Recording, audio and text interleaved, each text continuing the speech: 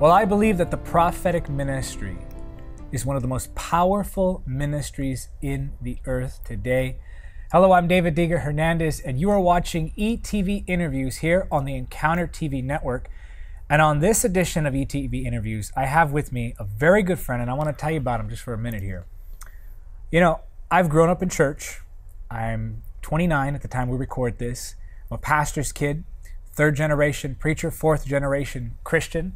I've seen many evangelists come through, many prophets come through, but I have never personally known a prophetic gift as strong or as anointed as the prophetic gift on this man's life.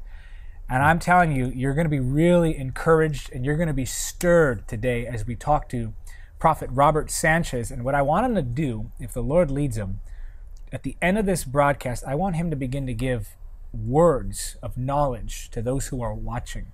So I want you to let your faith come alive. Yes. And I want you to expect a touch of God as we welcome my guest, Prophet Robert Sanchez. Thank you, my friend, for being on here today. It's my pleasure. And I think of all the people I've ever had on my program, you're the most frequent guest. And I know the ETV audience loves you. And so, you know, I just want to jump right into this. You know, we know about your ministry, you're prophetic, and for those of you who don't, you're about to find out. Just whet our appetite for the prophetic here by giving us, just tell me a story about a time that God spoke to you and a prophetic word was delivered. I was in Southern California and I was ministering.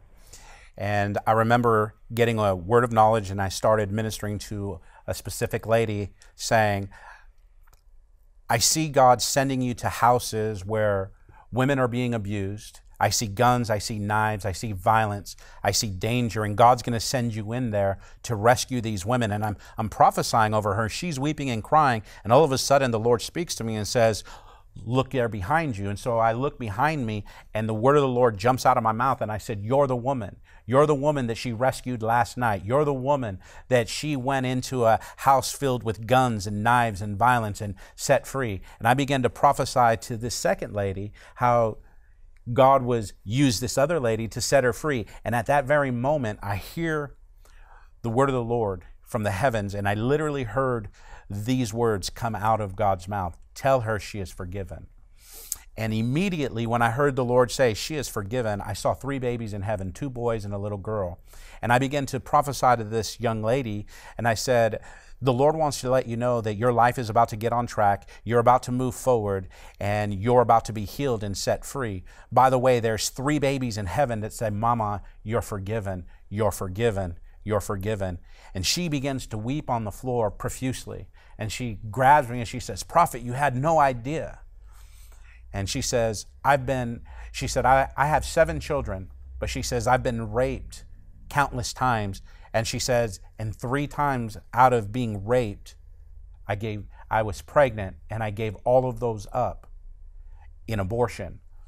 And as you're saying, I'm forgiven, she says, I've always wept and cried. She said, I'm a believer. I knew better. But she said, I just couldn't live with the pain. And she said, but I couldn't move forward because I always lived in guilt. So the word of the Lord that came out of the heavens, Mama, you're forgiven, totally set this woman free. She grabbed me, she embraced me, and she said, I've met many prophets, but I've never met one that had the ability to hear what heaven is saying and see what heaven is doing and relay it to me on the earth. Can you imagine being in her position, though? I mean, to go into a church service, I can imagine that if she's sitting in that church service, she's probably overwhelmed with guilt and shame, and probably had been for years. Absolutely, and that was her story. She said, I've wanted to do right. And she said, and I've wanted to leave these abusive relationships. I've wanted to leave these drug-infested houses, but I couldn't. She said, because I felt like God didn't love me because of what I'd done. And so when that word of forgiveness from the heavens came, and I literally said, I see 2 boys and 1 little girl saying, Mama, you're forgiven. At that very moment, she just wept and cried, and she said, you have no idea how God has used you to free me today. It's life-changing. Absolutely, in a moment. And that's the power of the prophetic, is it gets people unstuck. And there's a word that's on your heart that I believe is going to help people get unstuck. Can you get into that word? Absolutely. One of the things that I really believe that God is doing in this hour is He wants to break us through. But He don't just want us to break through, He wants us to stay through. And today, if I can, I want to share a simple thought called behind the armor.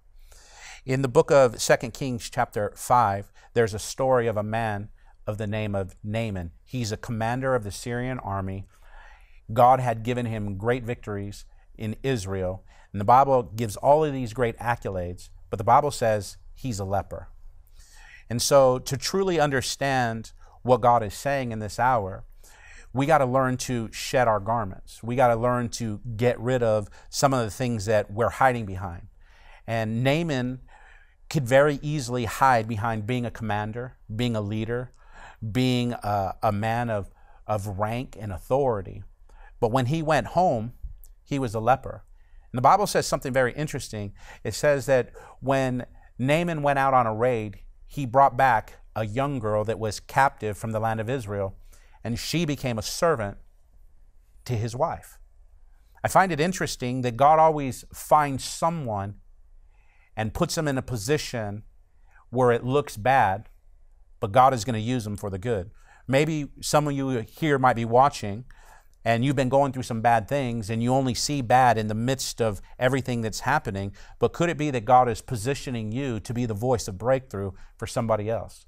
And so this young girl, she was taken against her will. She was taken from her family, from her culture, from her comforts, from her joys, and from everything that was familiar to her, put in an environment. Now she's a slave. She went from being free to being a servant too. And she was afforded a supernatural ability. And this is what I mean. She didn't just get to see Naaman dressed up in his armor. Because she was tending to Naaman's wife, she got to see him when he took the armor off. Everybody else got to see him as a commander and a leader and a mighty man of valor. But she got to see him with his armor off as a man with leprosy and with a spot. I said all that to say this. Many times we all have an issue that we like to hide behind. We have things that we allow to cover and to kind of mask the truth that's in us. You could take that all the way to the garden. You could look at Adam. When Adam ate from the tree, what's the first thing he went and did? Covered himself. He went and covered himself in fig leaves. And today there is a whole lot of people that are still covering themselves in yesterday's pain. Because living in that pain, there's a strength in it. There are some people that like to be boisterous and loud and strong and use their intimidation to get what they want. But the truth behind that man that's raising his voice, there's a broken, shattered young man that was probably wounded or abused somewhere in his life. But as long as he don't let nobody know that he was wounded and he just holds this personification of his strength, everyone's going to think he's a great, strong man. And so sometimes God will put you in a position like he did this young captive girl, not only to see a man for his strength, but also to have the ability to view him in his weakness. But when she saw him in his weakness, she didn't expose it. She didn't bring it out and go and tell the world. You know, many times when somebody recognizes a man of God has an issue, a blemish, a spot, a fault, you know, they charismatically like to say, well, Lord, help us pray for our dear brother because they're going through something in their marriage or in their family. And they kind of not saying it, but let everybody know that you need special prayer because of this blemish. Gossip disguised as a prayer request. Exactly. And what does this young woman do? She, though she was taken out of her comfort zone, she had a word of encouragement in her mouth. And she says these words to the mistress. She said, if my master knew the prophet who was in Israel, he would heal him of his leprosy. That word, that prophetic word that came out of a no-name servant prophet of God was so powerful, it rang and registered so deeply in Naaman's wife, she couldn't keep silent. So you know what she did? She told Naaman. That word of hope so inspired, so encouraged him that there is a day beyond his issue that he went and told the king. The king was so excited for his servant, for his commander, that he said, I'm going to write a letter and I'm going to send it to the king of Israel that he might heal you of leprosy. I'm going to send you with silver and gold and changes of clothing. I'm going to send you with everything that you need to go and get this. So when they send a letter to the king of Israel, the king of Israel gets this letter, and what does he say? He says, who is this man that seeks to quarrel with me? What does he think? That I'm a God that I can heal and make alive? And he tears his garment and he goes into mourning. And what does the prophet do? The prophet sends messenger to the king and says, send him to me, that he might know that there's a prophet in Israel who could heal him of his leprosy. And so what happens is Naaman now is rerouted to the prophet Elijah's house. And so many times we think we have God figured out. We know what God's going to do next. So Naaman now knows he's going to the right place where the man that carries the presence of God and has the ability to heal him, the king has sent him to the exact location. So when the Naaman, the commander, gets to the prophet's house, he knocks on the door and he's dressed in his armor. He's dressed, noticed, and recognizable for the great man of valor that he is. The prophet Elijah don't even answer the door. He sends his servant to answer the door, and the servant opens the door and says, the prophet Elijah says, go dip yourself 7 times in the river Jordan and you'll be healed. At that very moment, he shuts the door. His message is done. And now Naaman, who's come all this way to find his breakthrough, to find his healing, find his deliverance, what happens? He becomes enraged.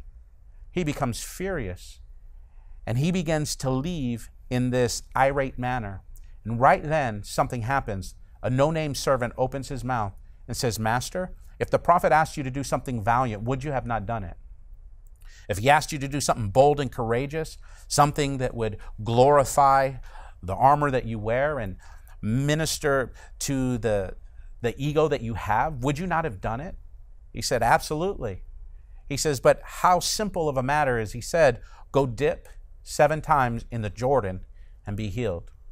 And then he reveals something. He says, are not the rivers of Damascus and the Pfeiffer rivers far greater than the waters of Israel? See, he had a problem. And his problem was what? The waters of Israel. But he doesn't know what Joshua chapter 3, verse 13, portion C says. And it says, and the Lord God of Israel rested in the waters of the Jordan. Wow. When you study the name Jordan, it means descender, to go down one way, come up another. Jesus himself was going to be baptized in the Jordan, a man who knew no sin, but when he came up, what happened? The heavens opened. I'm here to tell someone watching tonight that you felt like you've lived under a closed heaven. But since the book of Matthew, the 3rd chapter, when Jesus went down in the river Jordan and came up, the heavens opened. Never again do you ever see that there is a closed heaven. We live under a perpetual open heaven. Breakthrough is not something we have to search for, something we have to believe for. Breakthrough is in your hands. Remember when Moses comes to the Red Sea and he's looking around for a resource because the people are murmuring because the Israeli army, or excuse me, the Egyptian army is behind them and there's a Red Sea before them. And what does God tell Moses to do? He says, don't pray. He says, lift up your hand and stretch out your rod. I'm here to tell you that sometimes we are always looking for resources to come from our left hand or our right. We're looking before us or behind us, but sometimes we just need to look in our hand. And the very thing that God's placed in our hands, like he placed in Moses, the staff to lead, when he lifted it up and stretched it out, guess what happened? Breakthrough. The Red Sea parted. I'm here to let many people as I can know that your breakthrough is just waiting for you to stretch out. You realize that Jesus himself stretched out on a cross called Calvary, and then he experienced death for 3 days and 3 nights, but then when he got up, he brought forth resurrection life. And we live in that place of resurrection life. So I believe that sick bodies can be healed. I believe that minds that are tormented can be set free. I believe that broken hearts can be healed. Marriages can be restored. Families be renewed. I believe that if we serve this God, he's the God of breakthrough. Going back to Naaman, Naaman didn't know that God was resting in the waters of Israel. But this was Naaman's problem. Nobody else knew he was a leper. His king knew, his wife knew, this young captive girl knew that he was a leper, and she offered a word of hope. Now that hope took him to the door of the prophet, but his mind said, surely the prophet's going to come out, wave his hand over my leprosy, and I'm going to be healed. He had already figured out how God was going to do it because of his rank, because of his honor, because of who he was. But when God doesn't meet our needs the way we think he should, we often find ourselves what? Frustrated in man. But here's the truth that I discovered.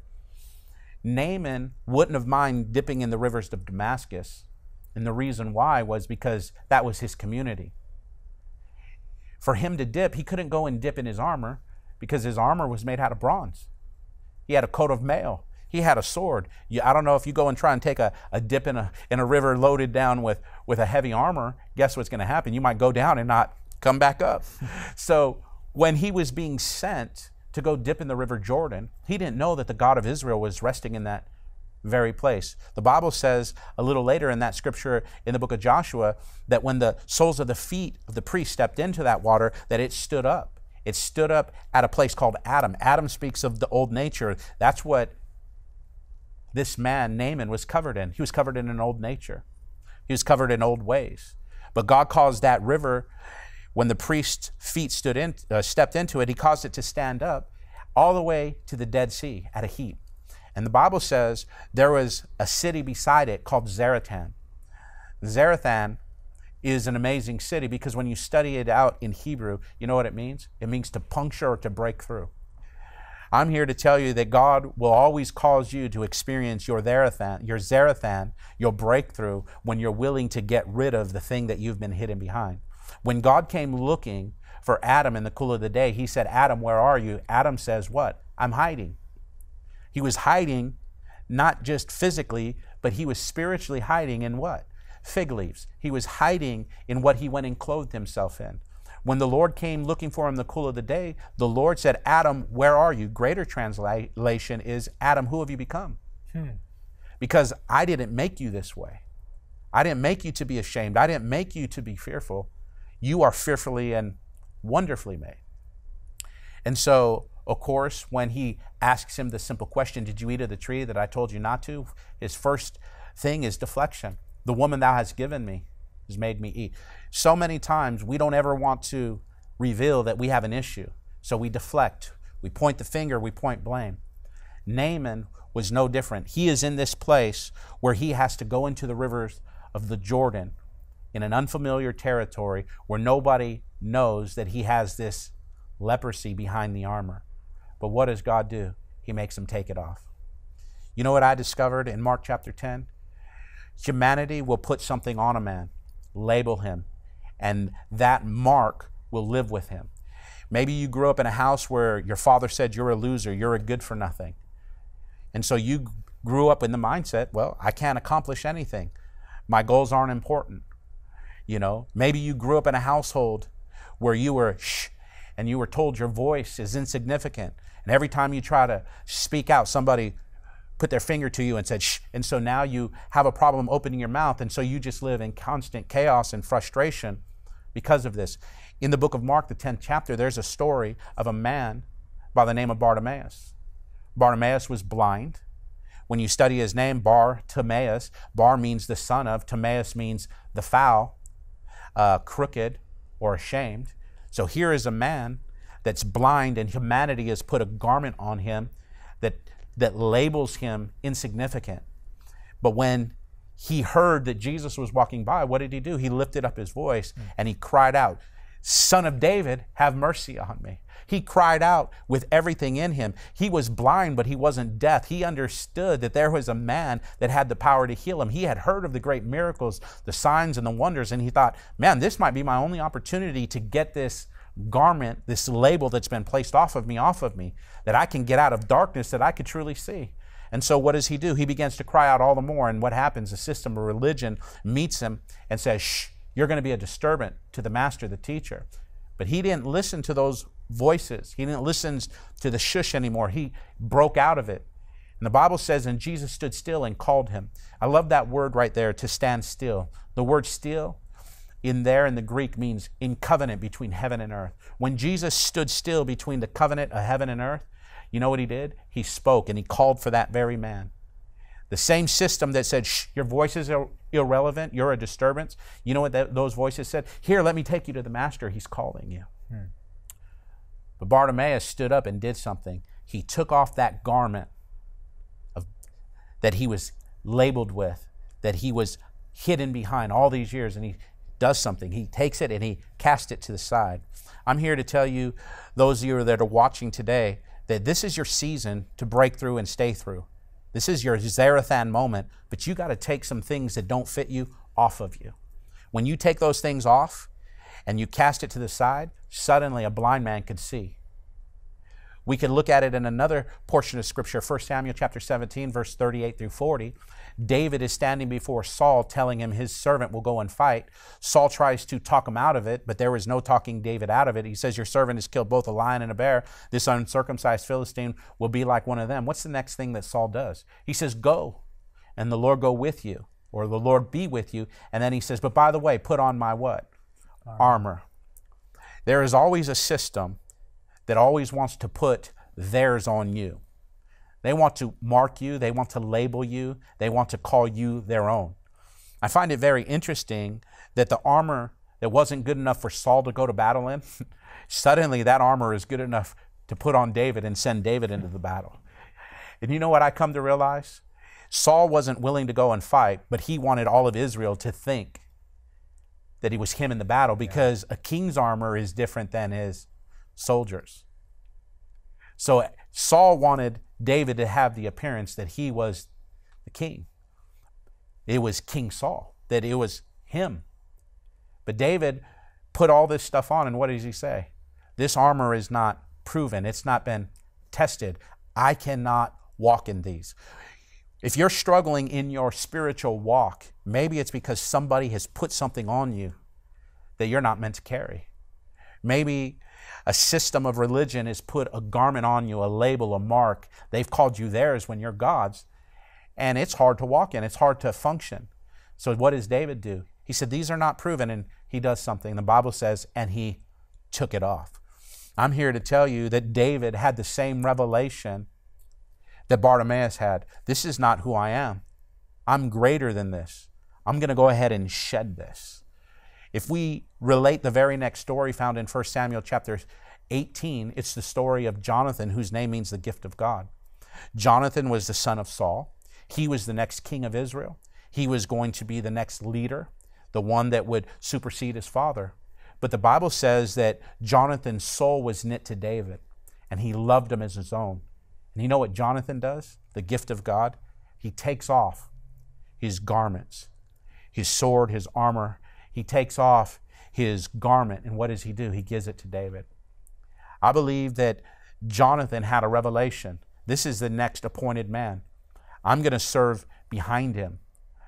Though by inheritance I should be the next king of Israel, he says, I recognize God's favor, and so I'm going to live out the fullness of my name.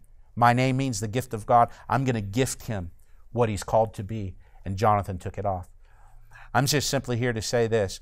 When Naaman got to the place where the servant told him, Master, if he asks you to do something valiant, will you do it? Yes. Then do something simple. Dip and be clean. Who cares if somebody recognizes you have a fault or a shortcoming, you have a spot or a wrinkle, that you're not perfect.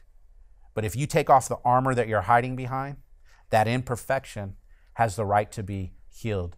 You know what Naaman does? He goes to the river Jordan, Brother David, and you know what he does? He takes off his armor. Wow. The moment he takes it off and dips, the Bible says his flesh was restored like a baby's skin. I'm just simply here to tell you, those that are watching, maybe the Lord has been prompting you to shed some things like fear, anxiety, depression, hatred, bitterness, anger. It's time to let go of the things that you hide behind. Some people, they hide behind their talents, their gifts. If you're a great musician, sometimes it's easy to hide behind a keyboard or a guitar. You know, if you're a fearful man, it's easy to hide behind being tough and strong and a man of rage to get what you want. We hide behind many different things. Some people hide behind words like, hey, how are you today? All is well. But yet their heart is crushed. We hide behind so many different things. These are the fig leaves that God wants, and he gave his life so that we don't have to be clothed in that shame or that guilt or that condemnation. For God so loved the world, he gave his son. Most people don't understand that the meaning of the word for world in Greek is cosmos. It's the root word for cosmetics, which does nothing more than cover a man up. Humanity has learned to live in the cosmos, the state of the age, in a world where we cover everything up. Every blemish covered behind makeup, every insecurity covered behind armor. But you know what God's looking for? He's looking for us to become a Jonathan, a gift of God, to take it off. He's looking for us to become a Bartimaeus. Yeah, maybe we might have been identified as the son of the fowl. But you know what? When we take off that garment, we don't have to live in that stigma anymore. We can live healed. We can truly become like a David and recognize this thing don't fit. Strip it off and go and slay our giants with the very weaponry that God's placed in our hand. That is a powerful word you're ministering. And there are people watching right now, I know, who are covered. And they're carrying those things that are keeping them from their breakthrough. But I want you just to, for the next couple minutes, as the Lord leads you, look right into that camera and speak prophetically to the ones watching. Yeah, the first name that came to me was the name Reuben. The name Reuben was the son of a man of God that went up and defiled his father's house. And so Reuben's prophetic word was, you shall not excel and you shall be unstable as water. And there's somebody watching that has felt like your life is unstable like water. And your father said you would never excel. But I hear the word of the Lord to you, Reuben, and it is this. For I, the Lord, have touched you, and you're no longer unstable.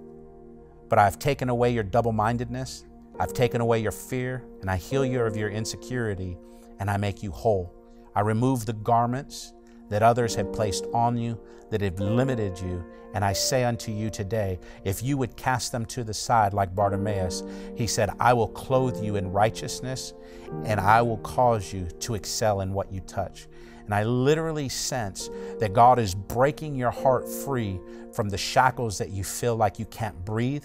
And even in relationships, you seem to push those that you love away.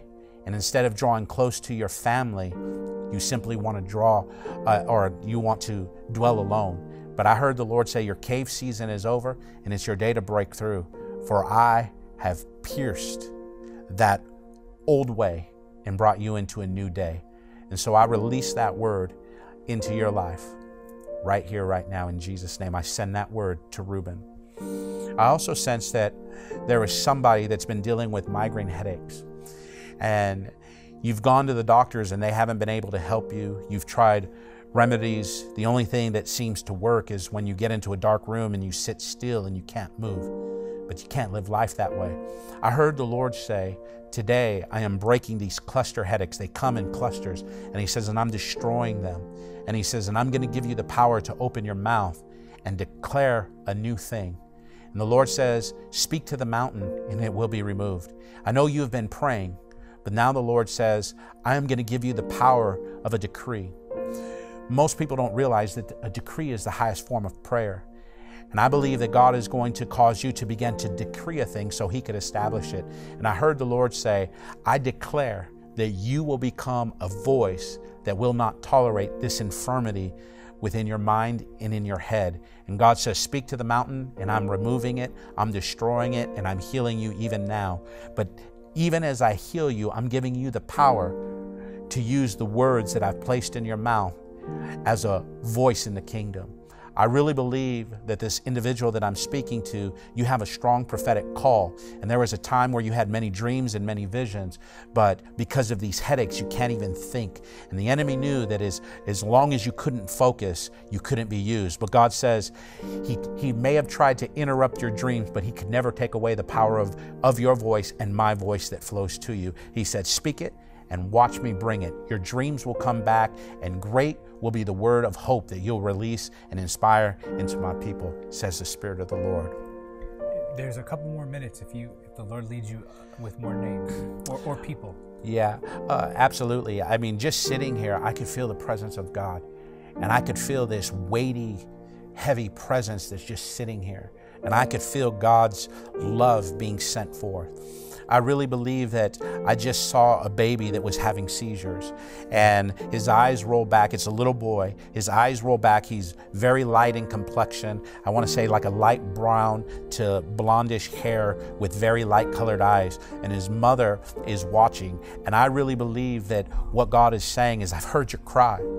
because you gave birth expecting a healthy son, and suddenly you've been met with this, in your mind, this tragedy, and your great desire is to see your son set free. I heard the Lord say that I'm going to calm the seizures, and I'm going to cause the inflammation that's been in his brain to begin to decrease, and I'm going to cause the seizures that have been interrupting his sleep and causing you fear and worry and chaos to suddenly be swallowed up by the love of God. So Father, I curse these very seizures. I curse this very sickness that's come to this young child. This baby can't be more than 6 months old, and I declare that the mother's prayers have been heard and the Lord is sending answers. It's a day of release. It's a day of healing. It's your set time for a miracle. It's your day of breakthrough. The Lord says, do not live in fear.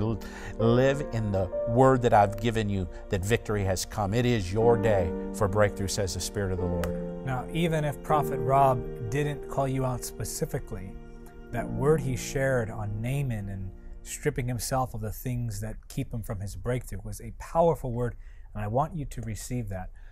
But if you'd like to hear more from Prophet Rob's ministry, okay, how do we get a hold of you? Where do we go? You could go to prophetrobsanchez.com, and we have everything listed there. Our books, we have 3 different devotionals that we have, and there are 2 of them are 365-day devotionals, and they all have a prophetic word at the end. We also have one that's a 30-day devotional challenge, and that devotional is to cultivate a lifestyle of worship. Most people want to know how to prophesy.